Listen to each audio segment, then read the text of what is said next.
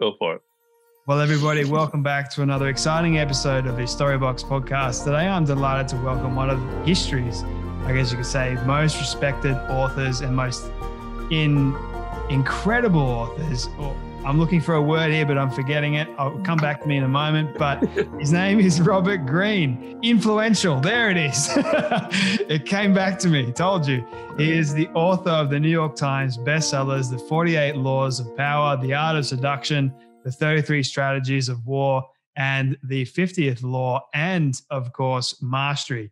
In his highly anticipated sixth book, The Laws of Human Nature, he turns to the most important subject of all, understanding people's drives and motivations, even when they are unconscious of them themselves. I feel like that is something for me very, very much. You've done so many amazing things. You're very highly influential as well. I could go on and on and on, but Mr. Robert Greene, welcome so much to Storybox Podcast today. Thank you so much for having me. My pleasure. The pleasure is all mine. Let's unbox your story today. I can't wait. Okay. Before we dive into it, though, I normally have one particular question that I love asking all my guests at the very start. I've read out your bio just then. And what does success look like to you? Well, it's freedom. I mean, essentially, it's not so much the money. It's the fact that I can call my own shots. So I now have the respect. So if I want to write a book, which I'm currently in the process of doing, I can choose the subject that I want. The editors and the publishers pretty much leave me alone. I have carte blanche. And so, and I'm not working really for anyone. I'm my own boss. I make up my own schedule, etc. So success means complete freedom for me. And believe me, I know what the opposite of that means, because I didn't really have any success until I was about 36, 37 years old, maybe even a little older, because that's when I started writing the book. And prior to that, I had worked in offices, the worst jobs. I mean, my girlfriend and now my wife, we counted, there were like 60 different jobs. Some of them were just so boring, so tedious, so demeaning. I know what a lot of people have to put up with in that kind of environment. I have a tremendous empathy for it. The political games, all the nasty stuff, how abusive bosses, etc. And the contrast between what I had prior to my success and what I have now is very striking. So I'd have to say, just to sum it up, that it's the freedom to call my own shots. Have you found it difficult over the years to create your own freedom in your current life right now? Well, you mean since I wrote the 48 Laws, since I've had success? Yeah, since you wrote the 48 Laws, that very first book, what was it like? You mentioned that you had so many different jobs there throughout up until the age of 30, I reckon. Was it difficult going from that to writing the 48 Laws to creating success? Was it difficult to create this freedom in life? Were you scared at all? Well, I wasn't scared. Yeah, I mean, there was the fact that I was desperate, let's put it that way, because I'm ambitious.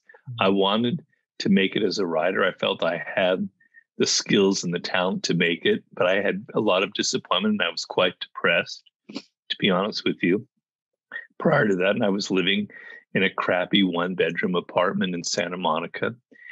And so when I was given the chance to write the 48 Laws of Power, I was desperate. To me, it's like what 50 says, get rich or die trying. It was write a great book or die trying for me. So, I had a tremendous surge of energy because I felt like this was my one chance to make it. It seemed like a really great fit. So I was going to put every ounce of my energy into that. And, you never know, because the book, is a weird book. I mean, it looks strange. You've never seen a book on the inside that looks like the 48 Laws of Power, the design, the stories on the side, the way it's structured. So it was a tremendous risk. It could have failed miserably, and I wouldn't be here talking to you right now. So I took a great risk in writing the book the way I did. So if I had wanted to start out to write a book that would make a lot of money and guarantee success. It would have been much different from that. But I understood intuitively one of the laws of power, which is to stand out from the crowd, to make yourself different, to not follow the formulas that other people follow. So by kind of living by some of my own laws, I think I've stumbled into something that was very successful. So I was so motivated that it wasn't difficult. I just had a lot of drive to get out of the rut that I was in. Why did you want to become a writer in the first place? What was it about writing that attracted you to it so much? Well, there's a man named, excuse me, I'm having my chocolate. There's a man named Howard Gardner who wrote a really good book that I used for mastery called, I think it's The 5 Frames of Intelligence. I highly recommend it.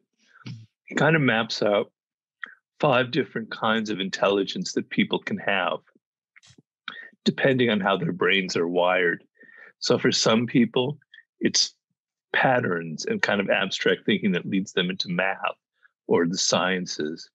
For others, it's words and language, which will lead them into something related to writing. For others, it's images, visual things in the arts or film. For others, it's kinetic, movement and sports. And for others, it's something social. And he maintains that everybody has one intelligent form of intelligence that's dominant over the others. You can have maybe 2, but usually there's one that dominates. And for me, since I was a kid, it was words. I just had an insane love for words. And I love the process of writing. I mean, I read a lot. I love literature, and just words themselves entrance me. I can recall when I was 8 or 9 years old that a teacher was sort of talking to the class about how you could take a word and create other words from the letters inside of it. And who was the student who could create the most words from that one large word? It was me, because I was, wow, this is insane. How incredible. I just love language itself, the sound of words. So obviously, I'm not good at a lot of things. Like my father was really good with his hands. He could build anything. He had been a mechanic in the Navy. I'm terrible with my hands. I couldn't build anything. I wanted to play basketball, but I'm not good at it. I'm not a good dancer. I can't sing. I could go on and on and on about the 8,000 things I cannot do. But I knew since I was very young that I had one gift, and that was for writing. So, and I tell people in mastery that that's the whole trick to the game of life, is finding that one thing that you love, that you're good at. It's not to say that writing doesn't have a lot of boring moments, a lot of incredible tedium and frustration. But because I love the process and the thrill of writing something that kind of engages all parts of my character, I can put up with the tedium and the boredom. But I just have this deep kind of primitive connection to just words and language itself. So that's why writing was the main thing for me. I can relate to that on many levels, because as a young kid, I grew up with reading, because we didn't have a TV for a long time. So, really? Yeah. So I'm only 24, so that's not that long ago. I know. How come you didn't have a TV? Well, my parents, You have hippie parents? No, not at all. I had very conservative parents, so they sheltered us a lot from movies and TV shows and all that sort of stuff. Oh, that's good. Also, the affordability of having a TV was quite expensive back then. So we would rather get immersed in books, and my parents would be like, go outside and enjoy the fresh air. And I love that. Like, I love doing that. And I found this incredible love for stories through some of the best stories ever written. Like, you know, I can rattle off some examples for me, but one of the books that my mum read to me growing up was towards character development. And like those kinds of stories, they shaped my being. And that's one of the reasons why I fell in love with it. And to this day, Robert, I actually completed my first ever book, even though I suck at grammar. I suck at the actual getting what's in my head on paper because it is incredibly tough. But going back to your story for a moment, why didn't you go on that path earlier on and write the 48 Laws of Power to start off with? Why did you wait until you're 30? Well, first thing, congratulations on your first book. That's a great achievement. Thank you. You're going to have that for the rest of your life. And I always encourage people, if they're so inclined, to follow that path. Actually, I didn't start the 48 Laws of Power until I was really about 37. Wow. I'm older than that. The thing was, I started off, I thought maybe I would be a novelist. I was kind of a romantic, dreaming kid when I was in college. But then I realized I had to make a living. I don't come from poverty, but my parents were solidly middle class, so they couldn't support me. So I had to make a living. So I chose journalism when I was young, and I went to work in magazines in New York. And it was good. It taught me a lot, but it wasn't exactly what I wanted to do. So then I'm thinking, well, I still want to write, but journalism isn't the right thing. What do I do? So I went to Europe because I love languages. I love the culture. And I spent 4 or 5 years wandering around Europe, doing all kinds of different jobs. I worked in a hotel in Paris as a receptionist. I taught English at a school in Barcelona. I worked in construction on an island on Crete, an island of Greece. I worked for a TV production company in London, on and on and on. And I tried to write novels because that was my dream. And I wasn't good at it, or I didn't have the discipline. So now I'm like, God, I can't make a living like this. What am I going to do? So I came back to Los Angeles, where I'm from, Hollywood, and I decided I'm going to try screenwriting. I'm going to try the film business. So I kept at it. And now I'm about 30 and I'm working in Hollywood and I'm trying to write screenplays and I'm trying to fit in, and it doesn't fit me because I told you I love freedom. I love power, as everybody would guess. And in Hollywood, you don't have any freedom. You don't have any power. You're one writer and there's 12 other writers coming on board. There's the producer, there's the director. You have no control. It wasn't a good fit. So, I couldn't find the right thing. And then I met a man in Italy when I had yet another job, who was a book packager. And he basically saved my life. His name is Joost Elfers. He asked me one day when we were in Venice, Italy, if I had an idea for a book or any ideas. And I kind of improvised what turned into the 48 Laws of Power.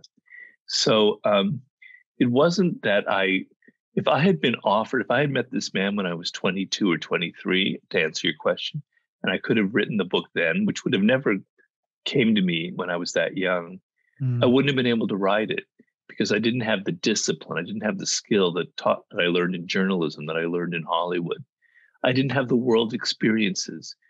A lot of my own personal bad experiences in the work world went into the 48 Laws of Power. A lot of my understanding of human psychology, and particularly of the dark side of human psychology, came from the fact that I had all of this experience. So it just happened the gods or fate happened to will it that by the time I was 36, 37, I was prepared to write this book. And I tell people there's a lesson there. It's not just me spouting off my story. And the lesson is, if you are young, your 20s, which for me were basically those years of wandering, are absolutely critical. And what you need to do is you need to pursue something that you love, try different things. And at some point when you're in your 30s, hope maybe your early 30s, younger than me, an opportunity will come your way to kind of combine all the things you've learned in your life into one business or one book or one film or whatever it is, because you've patiently developed these skills. So that was sort of the path that I took. But it all kind of worked out in the end. I don't think I would have been able to write the book when I was younger. I can also relate to that because I had so many different jobs growing up, and they all taught me. You're only 24. I'm only 24. Believe it or not, Robert, my story is wild as heck. Oh, so wow. Good for you. I know, because I don't, I don't have like this sense of, oh, woe is me, I went through all that, blah, blah, blah. I have this incredible sense of, yes, I went through all that. It taught me X, Y, and Z, and I am who I am today because of it. So it's an amazing thing. I think experience is the best teacher, Yep. no doubt. And I'm curious for you, Robert, like you've written these incredible books. What is your creative process like as you were writing these books? Like, do you go out in nature at all? Like, what goes through your mind? Well, Otto von Bismarck, the 19th century German Prussian politician, he once said, "You should never know how a sausage is being made. If you did, you would never want to eat one." Right? And the idea is, if you ever knew exactly how I write a book, you would never read one of my books. The process is actually not so sexy. Essentially, I do tons of research, right? I read hundreds and hundreds of books to write one book. And then I compile it all with I have a note card system, which I've kind of documented in social media before. And I have pictures of the thousand over. So my new book, I have about 1,300 note cards that I've already done, different colors, which I put into chapter headings. And the research kind of tells me what the book should be and what the chapters should be. So I do a lot of research and structuring before I start writing. And then when I have writing, I use my cards and I kind of riff on them like a musician. I have the basic melody down, what I want from my song, but I kind of improvise. I go where the spirit leads me. And so I keep things, it's like a dance between, you want things kind of channeled and disciplined. Like you just don't want to start writing and just improvise completely. But if your structure and your ideas are so tight, you've already figured out everything you want to write, there's no fun involved. There's no impulse. There's no creativity. And the writing will show, the writing will be very dry and lifeless. And I want my writing to always be in the moment, to have a spirit to it. So I have a structure, I have the basic ideas down, and then I start writing. And it's not like I'm like wildly inspired and I'm going crazy and I'm having so much fun and I'm high. It's usually never like that. But there are moments where I get inspired and things start really clicking. And then usually as I edit what I write, it starts getting, that's where I really have more fun, because then I start really improving things. My first drafts aren't very good. I used to go, to answer your question, I used to take long hikes in my neighborhood because we have some beautiful park nearby. And I would get 90% of my best ideas in hiking. I also would take my mountain bike up into the hills, or I'd go swimming. But I had a stroke a couple of years ago, and I can't take a hike and I can't do those things. So it's been very difficult on my new book to find those outlets. So I have to kind of figure something else out, which I've managed to do. But the lesson is I have to feel in a mood. I have to be excited by what I'm writing. I don't want the writing to start getting dull. I don't want me to start feeling bored or put off by the work, because it'll show in the work. So I'm constantly finding ways to drum up the energy and excite me. And that could be listening to some music, or that could be reading passages from some of my favorite writers. So I have to keep a level of excitement and enthusiasm. Otherwise, I think the readers feel that I don't have that. Oh, you mentioned earlier before we even started this that you did have a stroke, and then I wanted to bring it towards you actually having that stroke in the first place. What was it like? What was going through your brain the moment you did have that stroke? Well, not much, because I was in the car, I was driving. My girlfriend, now wife, she was in the passenger seat. And basically she said, she saw something was wrong with me. My whole face was weird. I didn't really feel anything. She said, pull over, pull over. I go, why? And then I was unconscious and I went into a coma. And I don't really remember what happened. She called the 911, the ambulance, right away. And they were luckily fairly close. In the hospital where I have insurance was fairly close. And they operated on me very quickly. I said I was unconscious for a couple hours. And And, so I came very, very close to dying or to having complete brain damage. But thanks that I wasn't alone, that she was there, that she called quickly and they responded. I had obviously damage to the right side of my brain, but nothing so severe that I lost my ability to think or to talk. But it was a very, very awful recovery process. I was in the hospital for a week. Then I was in bed in my house for several weeks. And then I had to basically retrain myself to be able to walk. And I still can't walk, like just go up the hill and take a hike. I could walk fairly well on level ground, but I use a cane. I was supposed to have a full recovery, but to be honest with you, it's still several years away before I can resume some of those things that I love. I've got a special bicycle so that I can still ride up a recumbent bike. It's basically like a tricked up tricycle for adults. And so I get some of my yayas out that way. But basically, I've had to redo my whole personality, my whole way of finding ways to relieve my stress. And it's not been easy, but I'm doing the best that I can. What did that whole experience teach you about power and having that kind of power sort of stripped away from you in that moment? Well, it taught me that it can happen to anyone at any second now, because it's not like I had a sudden decline in my health, which gives you time to kind of get used to the idea, which is awful in itself, but it's a different process. For me, it's like one day you're swimming, you're hiking, the next day you can't do any of that. So I had to really, make a major adjustment. And it's taught me that I have certain flaws and certain weaknesses in my character, which are that I'm impatient, that I don't like. I was kind of spoiled. I had this good life. I could do whatever I wanted. I kind of took it for granted. And now when I think back, I go, God, why? I should have appreciated all the things that I could do that I can't do now. So I've sort of learned a lot about my own weaknesses and my own flaws. I would get very frustrated. Like, you can't use your left hand and your left arm so well.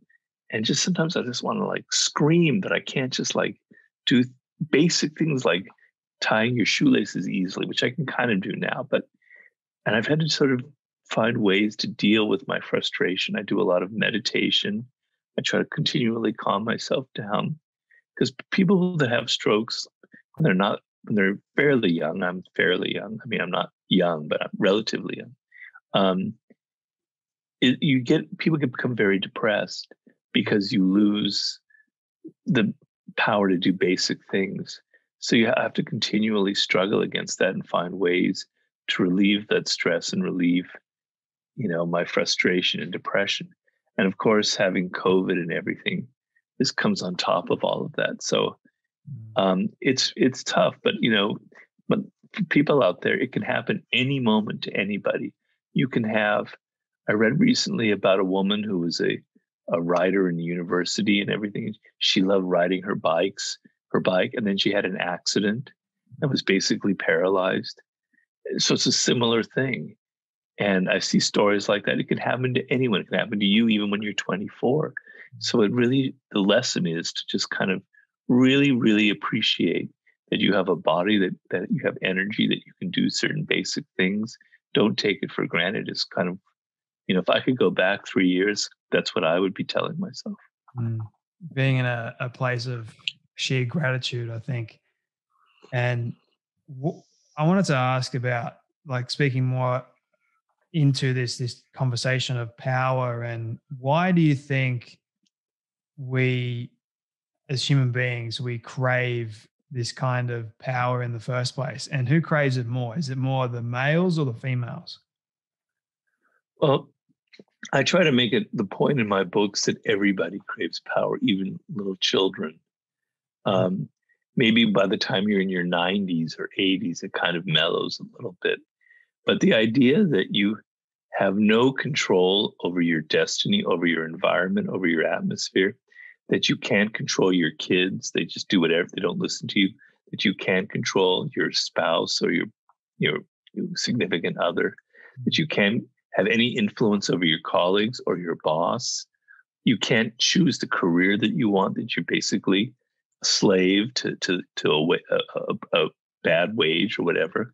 That is powerlessness, and that equals sheer misery.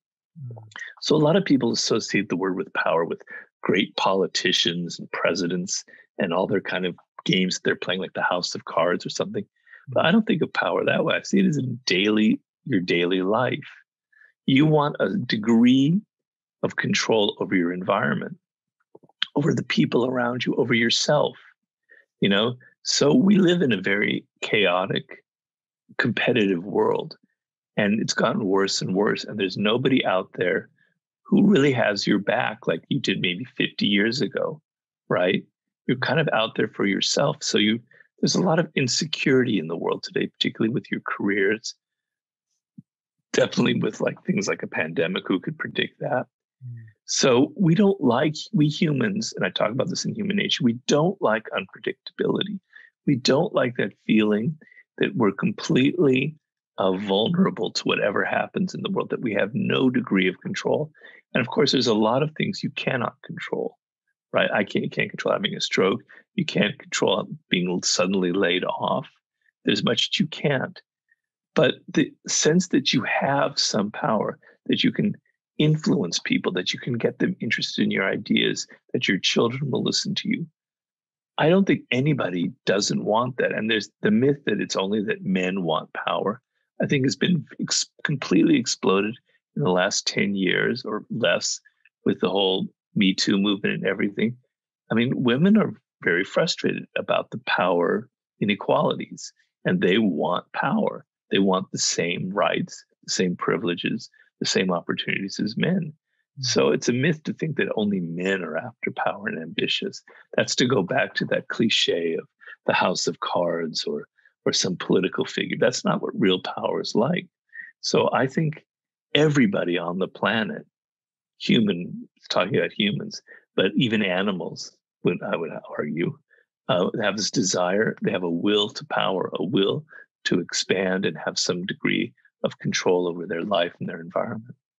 Have you looked at or dived into the reasons for why people crave that sense of power in the first place? And then when it is taken away from them, why do they want to crave it even more? Why do they want to get it back? Well, it's kind of wired into our nature. Essentially, human beings, we're sort of weak creatures compared to other animals. And this goes back hundreds of thousands of years. We don't have the forms of defense that other animals have. We don't have poison. We don't have large claws. We can't run that fast. We're very weak and vulnerable. And so it's built into our system, the sense of insecurity and vulnerability. And we gain a degree of control through becoming a supreme social animal, right? But so the idea that you can't control anything around you triggers some of the worst kind of emotions in us, going back, as I said, hundreds of thousands of years ago. And so once you've tasted in your life, like this is sort of what I try and tell people in the 48 laws, for instance. So there's a law that is very basic called always say less than necessary, right? And the idea is talking too much is a problem, isn't very powerful, because you can probably say something stupid. You're gonna reveal that you have no self-control, that people respect and admire those who kind of speak less and kind of seem mysterious. You enact that law going forward just in a couple of days, and you sense, wow, people respond to me differently. That's interesting. There's some power in there. And once you taste that, you realize the difference between what you were before, when you just said whatever came to your mind, and the sense of empowerment, where you can begin to control yourself, and you can begin to control how others see you. And there's no going back once you get that. You understand that you have possibilities for expanding your sense of power and control. And going and taking some of those steps is incredibly addicting. So, and then to suddenly lose your freedom, to lose all of that. Let's say you, like for me, for instance, my writing career would be over or whatever. The contrast would be absolutely devastating, So I have a lot of empathy for people who are in that situation, who might have lost their job because of the pandemic, et cetera. And the thing is, my concept of power is it kind of begins with yourself. If you can't control yourself and your own emotions and your own thinking patterns, you're not going to have any influence over the world around you, over the people around you, right? So you have to have a degree of self-awareness of who you are, of your own flaws, and of you can control yourself to some degree. You can kind of alter some of your worst behavior patterns. That's what true power is. And that really can't be taken away from you. Once you kind of acquire that awareness and that ability to kind of work on yourself, nobody can really take that away from you. It will serve you in any kind of circumstance that might happen. Mm. Speaking about, or more about power and leadership and vulnerability are the same thing. My question to you would be, I'm very fascinated by this because all leaders have some sense of confidence and power and that sort of thing. But when it comes to fear factor, or fearing the unknown, fearing what's not there, how can we, I guess my question would be, is how can we become better leaders in the state of the unknown? Well, it's kind of so the world is incredibly unpredictable. Everything around us is, you never know what tomorrow will bring, right? And so what distinguishes somebody who's truly powerful, particularly in a leadership position, is their ability to adapt to what the circumstances bring. It doesn't mean that you don't have principles. It doesn't mean that you don't have ideas that are important and values that are important to you, but you're able to adapt to what happens in the moment. You don't hold on to ideas and strategies that you used 2 years ago that are no longer relevant. In my book, The 33 Strategies of War, I talk a lot about that. I call it Do Not Fight the Last War. It's an idea based on Sun Tzu. I also talk about it in the 48 Laws in Assume Formlessness. You want a mind that's fluid. You want to be able to adapt to what's happening. So if something uncertain or something you couldn't predict happens, you don't get all rigid and fearful and hold on to, or get whiny and complain about them. You go, okay, the worst that can happen, anything bad often contains possibilities and opportunities for me. It's all in your attitude, how you look at any kind of change in your circumstances. So a powerful person or a leader, when something awful happens, like something bad happens to their business or whatever, they look at it. The bad leader gets all complaining and defensive and points fingers. The smart leader says, there's an opportunity in this. There's something good that can happen from it. It all depends on how I look at it. In the 50th law, the 50 calls it turning shit into sugar. So anything bad that happens contains possibilities for change. And so I talked in one of the podcasts, in one of the videos that I did about COVID. And, that on the surface, it looks like the worst thing that can happen to someone. You're stuck at home. Now you can't really socialize and do things. I mean, I don't know what it's like in Australia, but it's really, really bad in California right now. Your career might be at stake. You might not have a career. You might not have a business to go back to when this is all over. And you have to look at this in the following way, that this is a chance for you to reconstruct yourself, recreate yourself, and step back first and evaluate, was I on the right career path? Was this something that I really, really loved? Is this the right thing for me?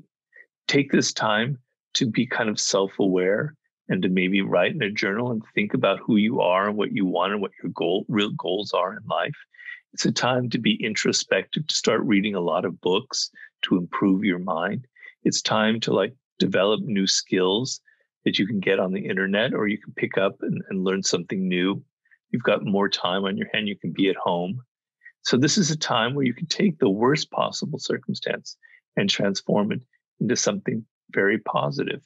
You adapt to whatever life gives you. And that's the powerful way of being. Mm. I think you raised a very, very good point there. One question that I did have out of all that is, I think you're mentioning that this all can be taught. So if I was to take, for example, myself in this instance, that wants to become a good leader, that wants to become someone that I guess adapts to everything that goes wrong in terms of the challenges and the situations, for example, COVID, what are some of the ways? Because I know it's not easy. It's easier said than done, right? So for those people that want to know, I guess, simple strategies and applications to practice in their own life right now, what would you say to them? Strategies for what now? I'm sorry, I didn't quite follow that. Strategies to, I guess, become more adaptable to the current situation. Like I was talking about, it's not essentially easy in a bad situation to accept what is happening. I guess we can all go in the reverse, and we can all feel stressed and anxious, and all these kind of emotions can form within us. But how can we, I guess, do we subdue them, or do we just, what do we do? Well, you have to develop habits. You have to develop day by day certain habits of thinking and certain habits of reacting. So the idea of how can I change myself? What's the strategy I need to change myself already reveals a level of impatience, and it's already kind of dooming yourself. You need to realize that it's going to be a day by day process, that starting tomorrow, you're going to take small steps to change some of the negative habits that you might have in your life. So you have to kind of alter how you think about things, and you have to slow yourself down and not react and get emotional with things that happen in the moment. Now, of course, as you point out, that's easier said than done. Okay, so you have to take small steps. So you monitor yourself, and I've talked about this a lot in other podcasts. You look at yourself, and you don't just simply feel anger, frustration, depression, or boredom. You step back and you go, why am I feeling this way today? Why am I so bored, or why am I so depressed? And you don't just simply react on that and grab a bottle of beer or turn on a video game. You analyze yourself. You think about what might be the source of it.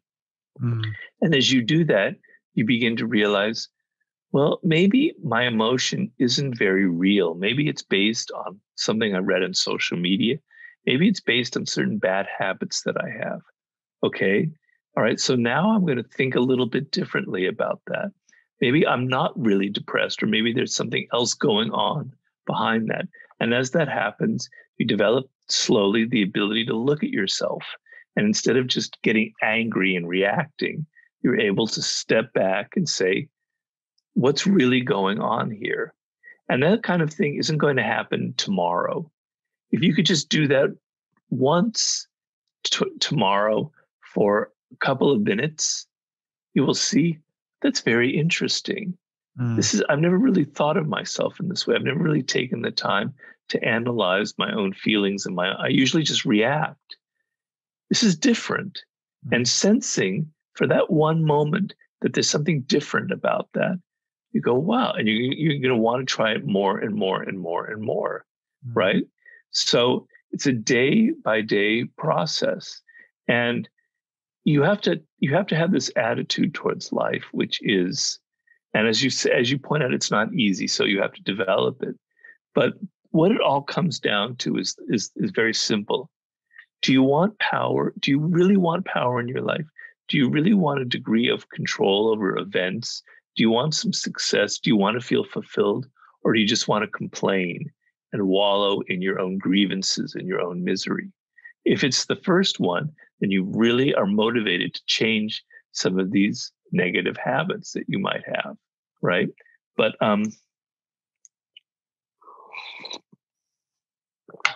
so sensing some of the power that you can have by altering some of these habits. The other thing is you accept the fact that life is unpredictable. And there's uncertainty involved. And it's all about a little shift that goes on in your brain. If you find chaos or uncertainty, something that repels you, that you can't stand, then you're going to be in trouble, because that means you're never going to be able to adapt. You have to change. Something has to click in your brain where you go, I love uncertainty. I love the unpredictable. Chaos is fine. I'm going to make it work. I'm not going to be rigid. I'm going to be fluid. I'm going to make myself adapt. You repeat that day after day after day after day.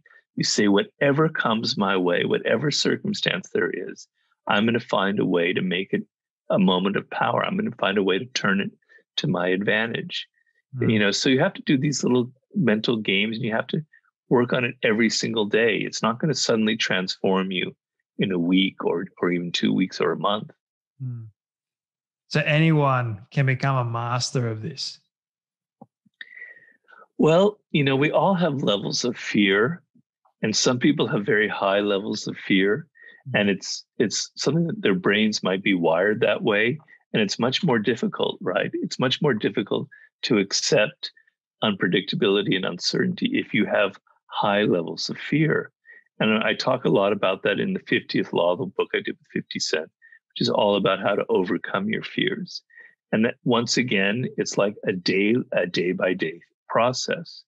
So, if you fear like heights and you have vertigo, like I've had before, or claustrophobia, you have to expose yourself to the situation that you're afraid of to realize that there's nothing really to be afraid of.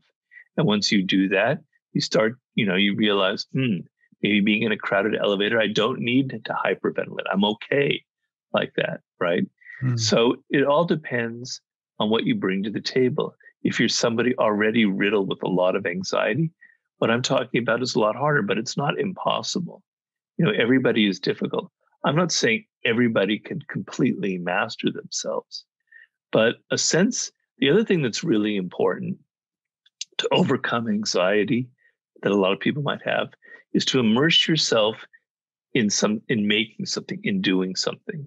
If you spend the whole time now that you're confined thinking about yourself and worried and anxious, you're going to kind of grind yourself down, and you're going to make yourself more miserable.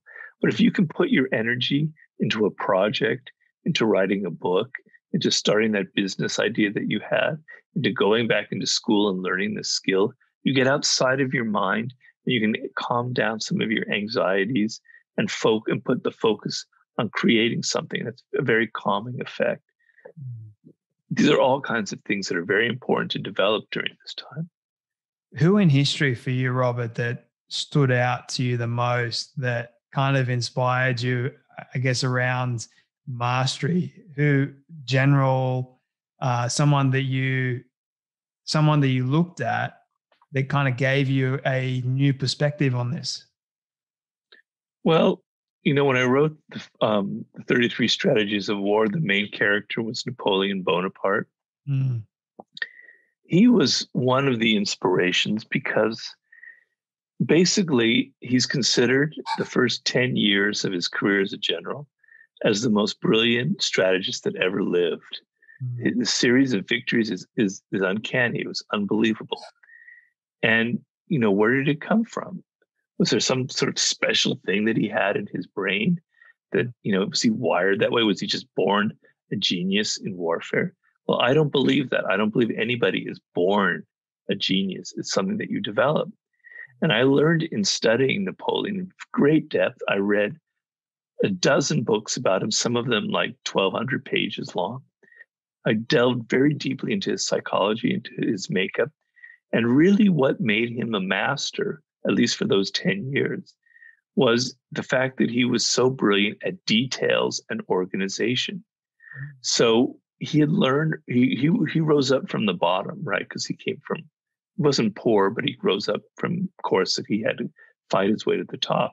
So he learned all aspects of military. He was an artillery person early on, and then he learned other skills, etc. So he had a mastery of all of the details of warfare. And then when it came for a campaign, he read every single possibility about that particular campaign. What was the terrain like? What was every square foot of that terrain going to be like? What could he use? What was the general who's opposing me? What's his psychology? What's the morale of his troops? How many cavalry does he have?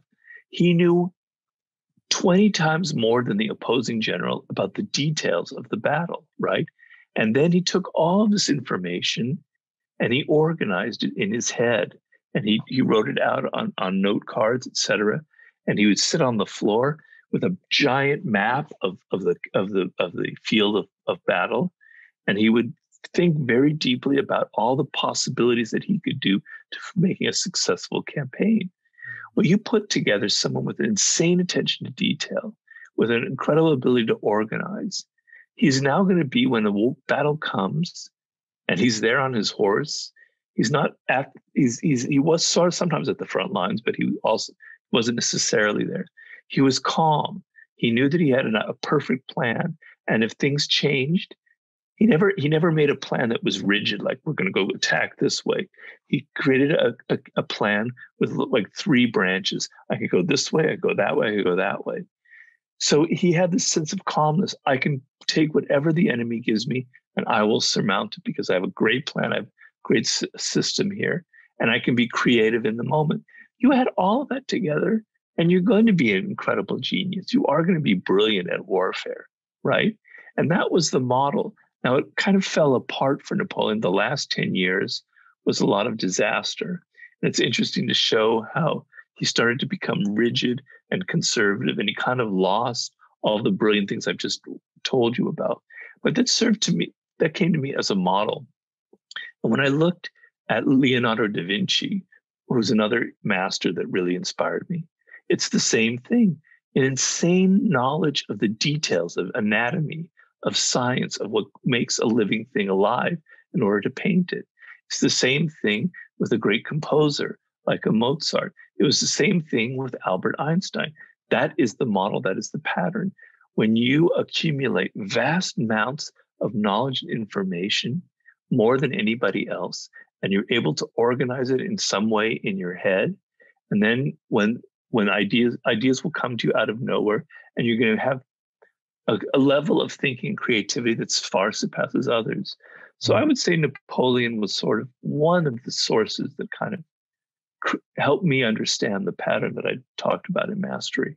I think you used a great example with Napoleon. I think all great people in history had some level of eccentric.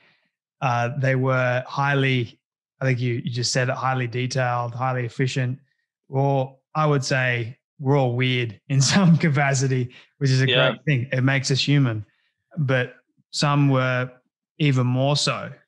And they took it to the extreme, which I think illustrates the point of being a master in their own way. And now we look at their life and we learn from their life, really. I think for me, when I'm like my mind is going all over the place right now, Robert, just so you can, because I've got so many questions all roaming around in my brain, and I'm trying to figure out which one should I ask right now, because there's so many.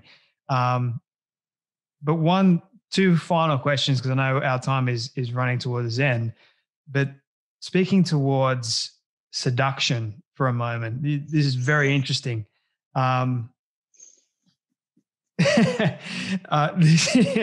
So when we're talking about people who are able to seduce another human being, does that come with, once again, the kind of innate being that we are? Or is that something, once again, like you look at Cleopatra, for example, she was a natural seductress, I guess you could say, with men.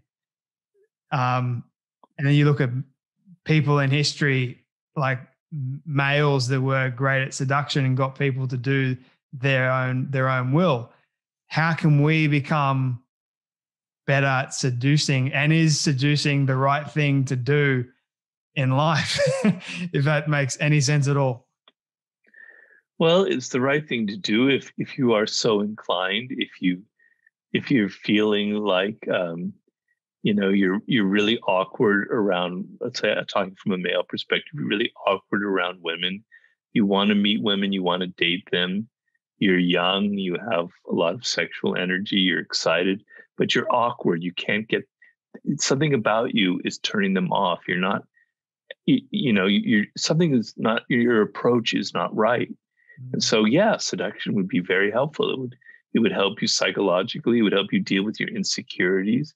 It would make you feel more powerful in this one aspect of life, which might translate. Seduction is not just a sexual thing, it's also a social thing. So if I learn how to entice a woman and get her interested in me, I can apply that in the office. I can get other colleagues, not in a sexual sense, but for work, interested in my ideas. And it builds confidence and you feel great, right? So it can spill over. So for someone like that, yeah, it's extremely important. If you're married and you've been married for 30 or 40 years, and then maybe seduction isn't such an important thing for you in your particular moment. It depends on where you're at. But, I don't believe anybody is born naturally with a high level of skill in anything.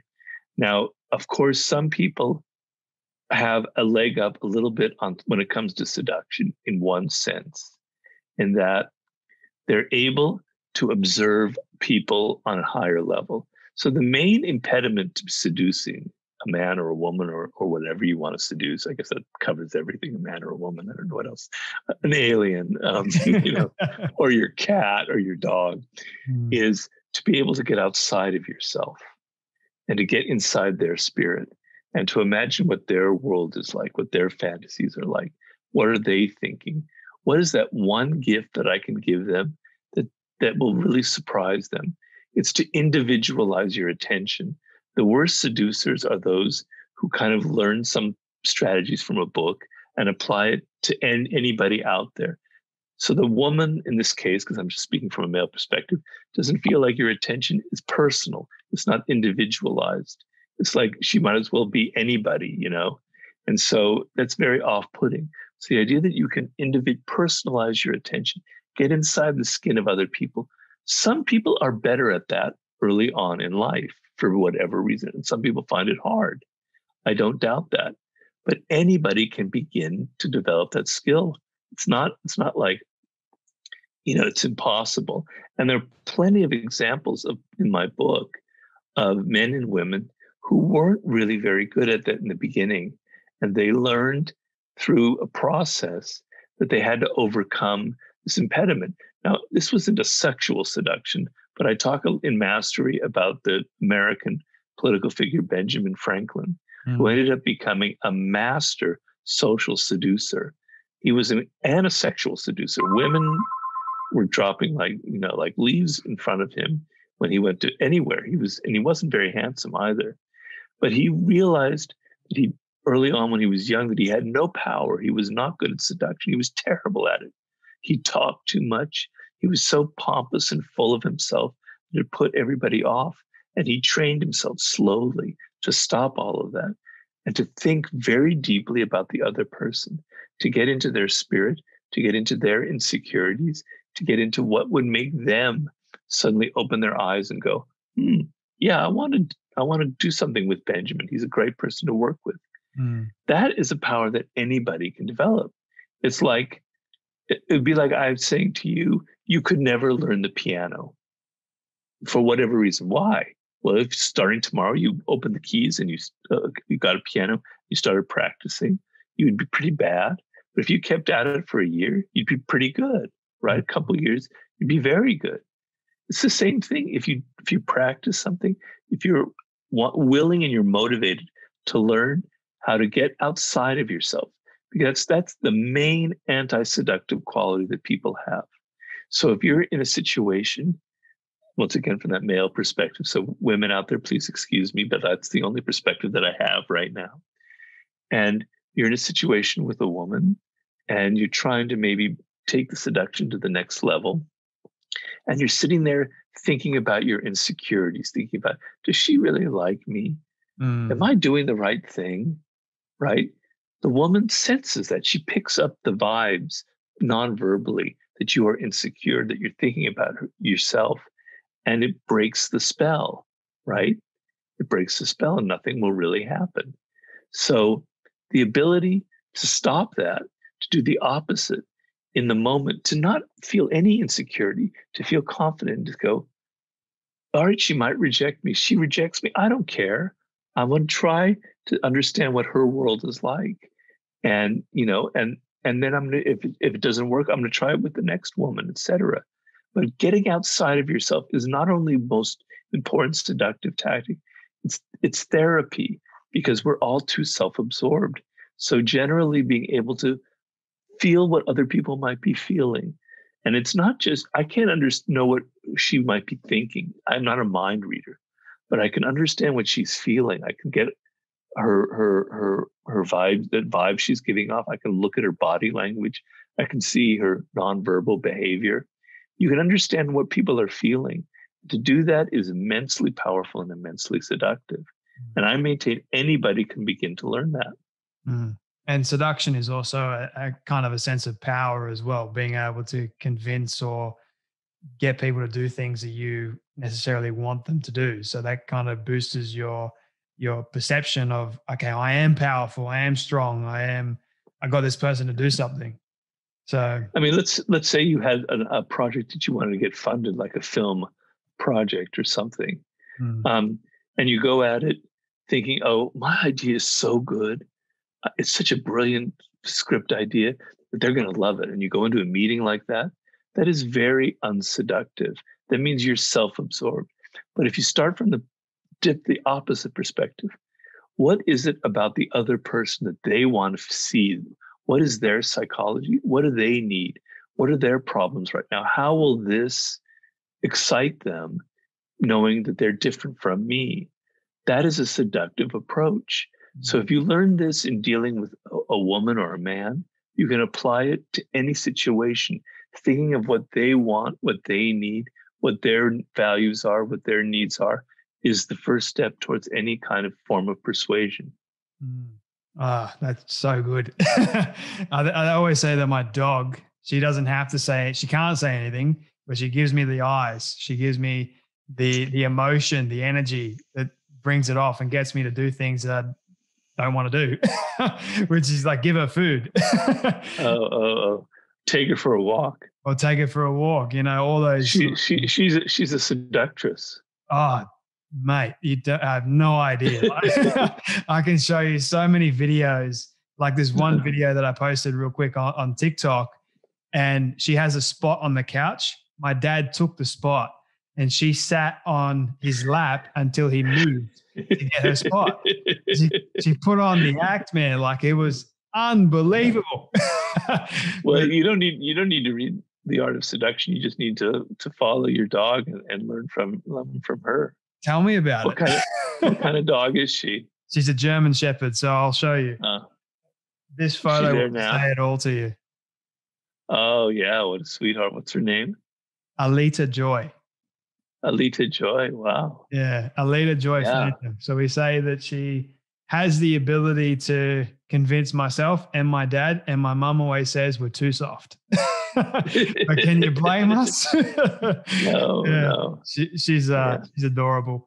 My final question for you, Robert. This is my all-time favorite question that I love asking people at the end.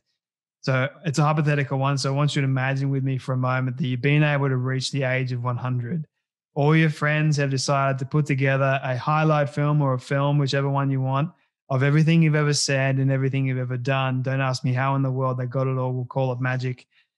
They've been able to get it and show it to you on your 100th birthday. What do you want that film to say and to show about your life? Well, as you get older, you have all of these encounters that you had when you were younger, some of them very powerful, some of them very emotional, and they kind of fade from you. As you get older, you forget them. or these people have dropped out of your life. You can't even sometimes even remember their names, but something remains in your memory of some kind of powerful encounter. So I've had a lot of them in my life, probably too many to begin to count. And to have all of those people come together from my past, recounting things that I may have forgotten about our encounters and the influence that I had on them for good or for bad, that would be immensely satisfying. And then to hear from readers of my books whom I've never met before, sort of recount on video how my books helped them in some very important way and led to some great career break, or how my books ruined their lives and then make me miserable. Okay. But, to hear from all of my, people who like my books and have those kinds of testimonies. And mostly though, to hear from friends, by the time I'm 100, 95% of my friends will be dead anyway. That's the sad thing that happens as you get older. So if somehow they can be brought back to life. I recently lost one of my closest friends from junior high and high school, and I'm not that old. He was 61, 62, and he had a terrible form of cancer.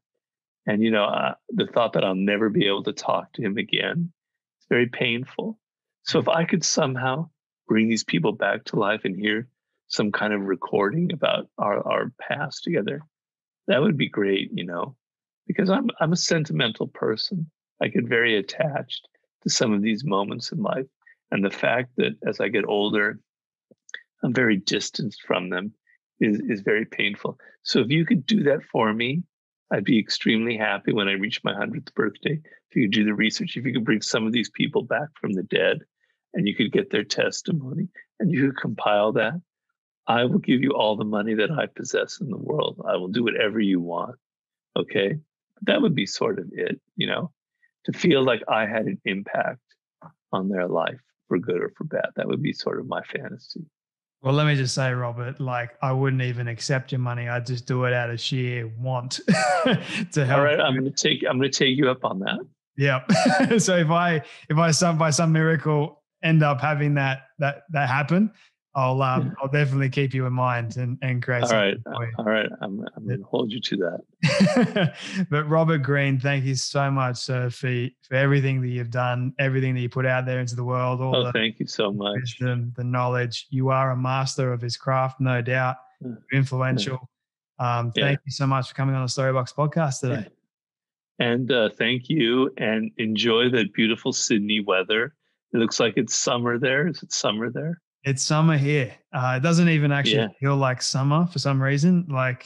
It's kind of weird. We've had winter in summer, and then winter was summer. It's strange. Sydney weather, man. It's weird. I didn't know that. Well, anyway, don't take Sydney for granted, and go out there and appreciate everything about that beautiful city, and try and look at it from my point of view, somebody who came from California and is entranced by this city. Try and see it in a new light, because you're very lucky to live in such a beautiful place.